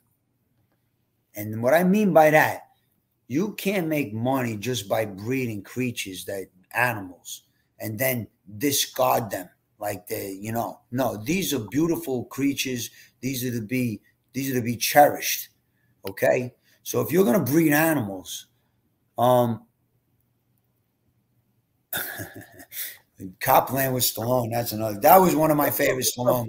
Mike DiLeonardo, he goes, hey, Larry, what happened with Copland? My father said he was trying to get you a role. There's, I don't know what happened with Copland, you know, I really don't, you know, but that's a really great movie with Sylvester Stallone. I really love that movie, Copland. I might go watch it later on tonight. See, I wish Sly would do more roles like that. My favorite guy, Mike, what's his name? Rappaport's in it. Rappaport's on there. Yeah, he's great. That's a great cast. That's a great cast. Yeah, yeah, definitely. I mean, when I saw Michael the other day on a podcast too, and I was like, I mean, there's some stories that if he wanted to share that we could talk about, you know, down through the time, you know, in the years with Mickey and whatever, you know. Listen, Michael is invited to come on this show anytime with you. Anytime Michael wants to come on, and you know, Larry wants to come on with Michael, they could talk about, you know, on the set of Bullet and make us, you know, give us a little stories. We would love to have that. Out for Justice. I'll ask Michael. Ask your father if he remembers Out for Justice when we went to the diner across the street from the set. I don't know what diner it was. It was Bobby. I think Noel was there. And we were there at the diner. And I wasn't in Out for Justice, but I was there with them. And then we went across the street. We were looking at the scene that just happened where William Forsythe's character went up to the guy and gave him the business, you know. And we were across the street from the scene. And then what Bobby said to us, it was funny, you know. Bobby Borriello was funny. He was, I mean, I just has a lot of laughs, you know, just being in his vicinity. I remember when it happened, somebody called me from New York, and I was, you know, that was somebody that, like I said, we had laughs together. You know what I mean? And he introduced me to Ray Sharkey. Ray Sharkey, I used to love Ray Sharkey. Yeah, Ray Sharkey. You know, I gotta tell you, with Leah. Let's talk about Leah for a second. I love that show, Wise Guy. Wise Guy with what's his name? Yeah, Ken Wall. Ken Wall, right. So then Ray Sharkey, so check this out. Now, Ray Sharkey was with Herbie Nanis. Herbie Nanis was a manager. He used to manage Chicago. He managed Stallone for a while, Albert Brooks. And after Wise Guy, Herbie got him a show, a sitcom. Ed Weinberger was the producer. He had done Cheers at the time. Julie Bavasso was in the show because she played the mother in Saturday Night Fever. And Leah was in the show. And I went to the taping of the show with Johnny Cha-Cha, who was another guy that I missed. Man, he was another person that I had a lot of laughs being around, Johnny Cha-Cha. And we went to the taping, and that's when I first saw Leah on stage. And I was like, wow. You know what I'm saying to you? Like, she was good off the bat. You could tell she had skills, you know. She would hit a mark. She would say a line. If she missed a line, she knew how to go back and start all over again. and she was really good. You know, I don't know how old she was. She was pretty young at that. It was before Saved by the Bell. Now, when we end up on doing The King of Queens together, Leah's a pro, man, and she had experience. She's from my neighborhood. Yeah, you told me you knew it from your neighborhood. Yeah, I grew up with her. She held the pilot together. She really did because of her experience and her talent. And she, you know, we shot till 4 o'clock in the morning on that pilot. But you know, that was part of the equation of, you know, making the show a hit show. Was Leah's professionalism. Leah was good, man. You know, Leah was the one with all the experience. Kevin really didn't have that much experience before that, you know. But yeah, so I had met Ray Sharkey over there through Bobby B when that was that, and then yeah, so then you know, when I had heard that he had what had happened, I told you I used to have nightmares. You know, there was one night where I was on Simpson Street. I had friends on Simpson Street in the Bronx. And, you know, we just hang out in the corner, laugh. And it's a little different up there, obviously, Simpson Street in the South Bronx, you know. And but I had friends there. And I was making my way back to Staten Island. I said, let me stop at Milano's, you know. I'm going to stop at Milano's. And when I stopped at Milano's, Bobby was at the table with a couple of guys. Of course, I wasn't going to go up there. But I sat at the bar, and he asked for me to go to sit down with them. I went and sat down. We drank Chartreuse. You know, he liked to drink Chartreuse. Was laughing, man, you know. Later on, I went to Pastels, but Bobby wasn't there. And he says to me, hey, Boo, where you coming from? I said, I was just up on Simpson Street. He said, Simpson Street in the Bronx. I says, yeah. He goes, oh, you better be careful up there. It's bad up there. I said, yeah, well, I know people. I have my friends up there. And then after what had happened to him, I would have, you know, some nightmares where he was like he had a black Lincoln at one time where we were driving past his house, and he would say to me, he would say, hey, Boo, remember I told you to be careful up on Simpson Street? Look what happened to me. They got me in my own driveway. And now you would haunt me, you know, haunt me. And, yeah, you know, that was, yeah, definitely. This is and Don Berlin. He says, what an inspirational life, and talk about surviving many of life's potholes. A story of patience for the beginning, persistence into the very end. Truly incredible. And for that, I thank God, man. You know, I thank you, Don. Yes, persistence has been there. And I thank God that he's given me some breaks to be able to, you know, prevail, you know, to be able to prevail. And without God or Jesus in your life, you ain't going nowhere. You know that. Yeah, you know, it is nice to have faith. You know, like I said, the King of Queens was a Scientologist and an atheist. And I'm grateful I'm an American that we have the rights to do that. That's fine, you know. But that is a vibe, you know, that's a vibe. You know, I know personally when I see people on the street, my mother used to say, and there's that song from back in the day, there but for the grace of God goes I. You know, when I see somebody on the corner, when I see somebody, I look at that. I don't look down at them, man. I say, there before the grace of God goes I. I don't know if that person got into a car accident, they can get the right medical treatment, can't walk. You just don't know, man. You know, and, you know, I just wish that we would have a situation where we would take care of our people here that we could see in America, the homeless, the people who don't have health care, the people that are struggling, the food. It would be really nice if we just had somebody that would. You know what? That's what makes me mad about this country. Is that we have so many people starving, we have so many people homeless, we have so many people without health care, but we're worried about everyone else in other countries. Right. And we don't even, right. And that's got to stop, man. Yes. You know, it just has to stop. I mean, I think in a lot of ways, you know, it's like an alcoholic or a drug addict, they got to hit bottom. And unfortunately for our country as a whole, you know, we have to all hit bottom together. You know, there were people that just, you know, and I'm not saying that I'm not rooting for anybody because I don't trust any of them. You know, I don't put my faith in these guys 100%. You know, there are things that one guy might say or one woman might say from the far left that makes absolute sense. You know, I mean, you can never think that it was possible that de Blasio could ever make somebody look like a bad person. But I watched an interview with him on Sean Hannity, and de Blasio is talking about no meat Monday for school lunch. Like, in other words, no soda in the school. And Hannity is talking about how he grew up in a candy shop eating Snickers. And I'm sitting there thinking, like, the last thing I want my kids or any kids around is growing up on Snickers bars. Like, de Blasio doesn't, whether he's true or not in what he wants to do or whether he wants to, but his words at least, we don't want to feed these kids crap. And I think that's another thing that we got to take. What are we feeding these kids, man? You're feeding them processed food, you know? It's like, you know, so like I says, I'm not a lefty, I'm not a righty.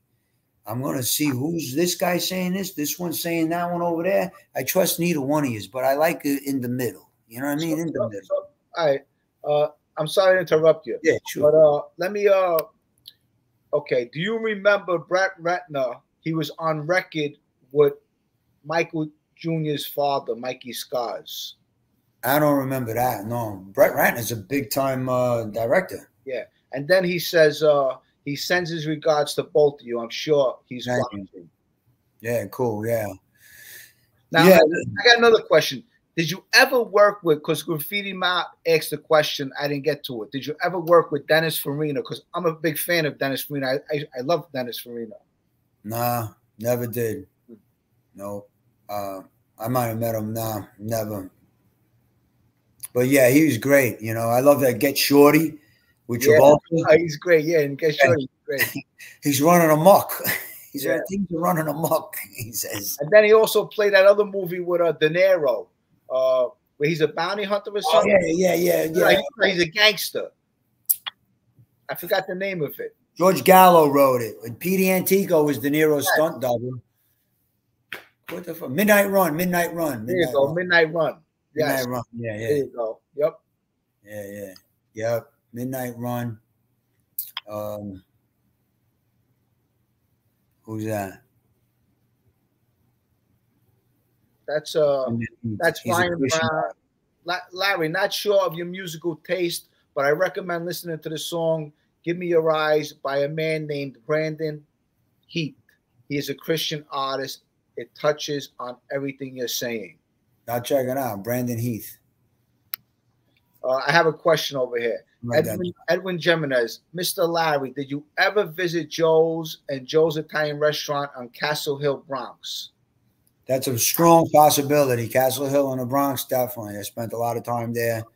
I used to hang out. I spent some time in the Castle Hill houses. And there was a boxing gym over there. They had a lot of boxers coming out of Castle Hill. Tough neighborhood. Yeah, it could be, yeah. Castle Hill. That's a badass name if you think about it. Castle Hill. You know? Yes. Gun Hill. Bronx got some good name. Gun Hill Road. Now, you know what? Since and you know what? Since tomorrow's Father's Day, okay, we had this conversation, you and I. You know, I want to wish you a happy Father's Day to everyone out there. I want to wish you all a happy Father's Day. I hope you all get to spend it with your children and someone you love, and that someone loves you. Because you know what, being a father is very precious. You know, especially to your children. You know what I mean? Because you're the first role model that they know. So let's talk about Father's Day for a minute. Absolutely. You know, two really important roles, obviously fathers and mothers, you know. Yes. And, you know, my father, he was born in 1923.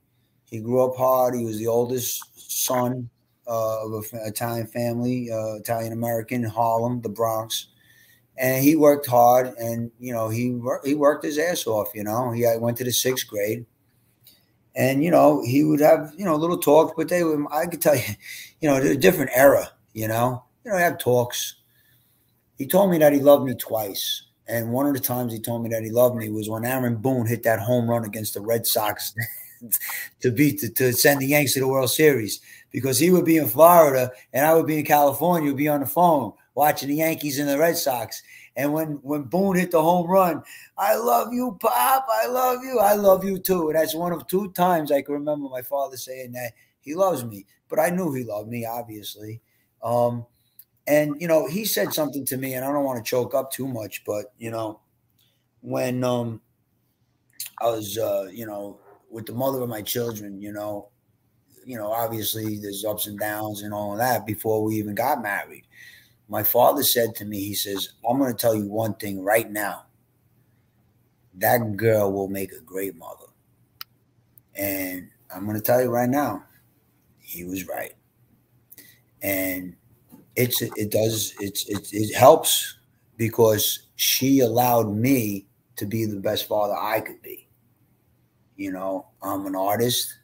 I'm not, one of our Elias Cateas used to observe us, and he says, you're a perfect combination because she's really stable and grounded and she's there, and you're just, but you all got the same goal, you all have the same goal.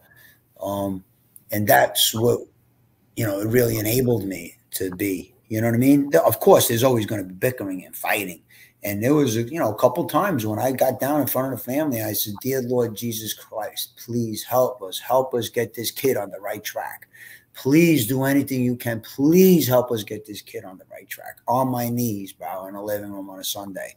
And on Monday, he came and he got it. And everything went from there.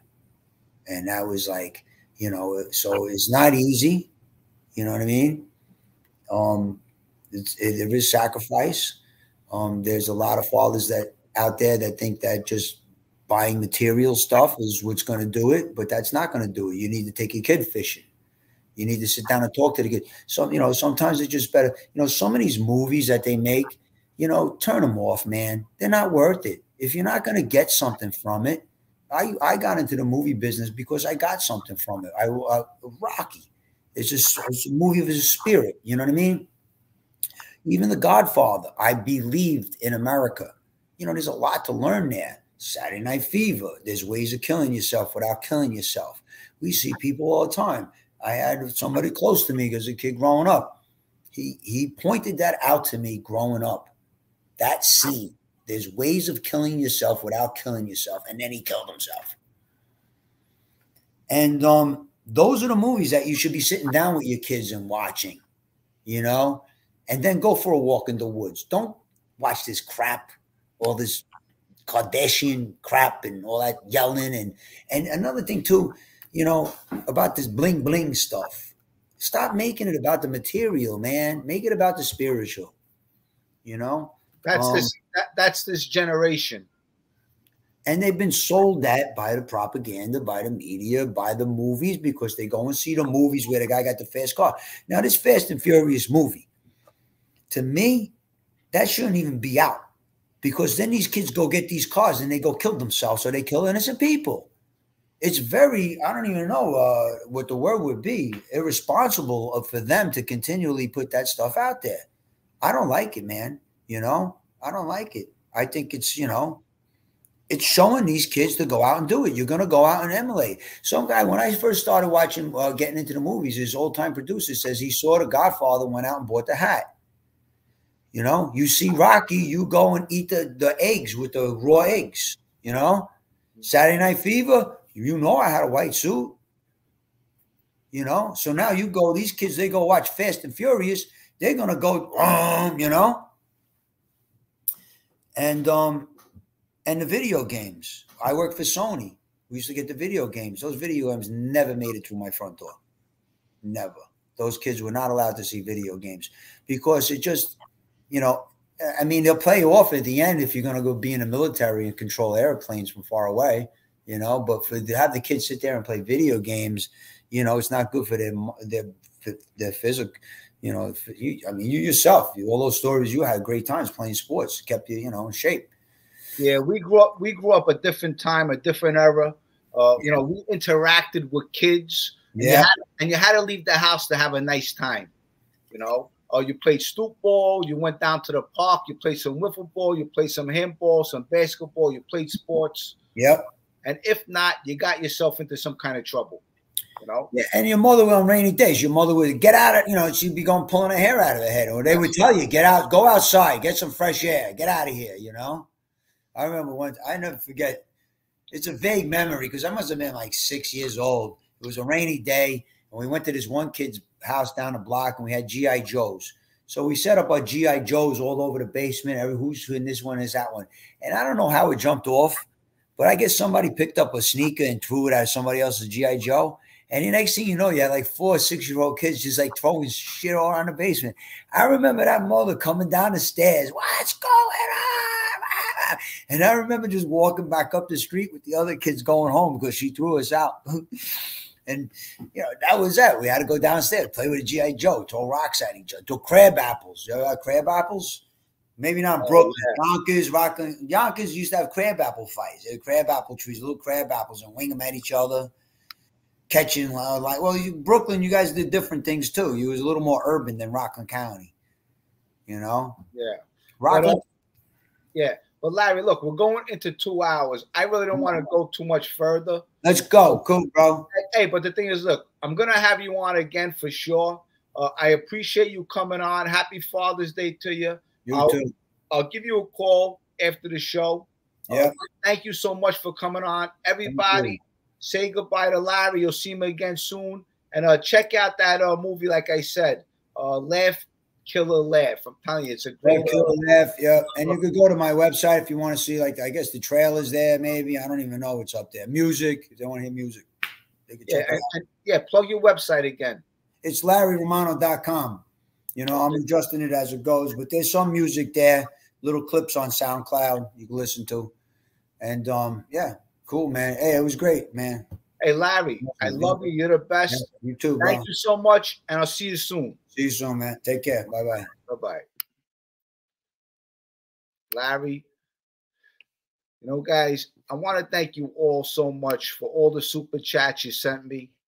I really appreciate it. You know, look, I watched the chat as, you know, I talked to my guest, and, you know, there is a couple of negative comments. Thank you, Boston J, Live and Let Live. I deleted a couple myself. You know, you got some people that always want to disrupt as you're doing well. Like he said, you know what? When you rise above, there's always someone trying to chop you up, you know, and that's exactly what happens. But I want to thank you all for coming in and supporting me and Larry. Listen, Larry's a great guy, and this guy has so much more film in him, you know, to come. Whether he's directing, whether he's going to be acting, you're going to see a lot more of him. And you know what? Pretty soon you're going to be watching Saturday in the Park with Chuck Zito, Larry director, and all these other new faces to come. But everyone, listen, have a happy Father's Day. I hope you enjoy it with the people you love. And you know, until my next video, I love you guys. You guys are the best. And you know, thank you so much for coming in. I truly appreciate it. With that said, I'll see you guys all soon. I love you guys. Bye, guys. The streets will never make you grow. It's not a seed, it's a gutter. There's no happy endings in this life. So this is my message to you.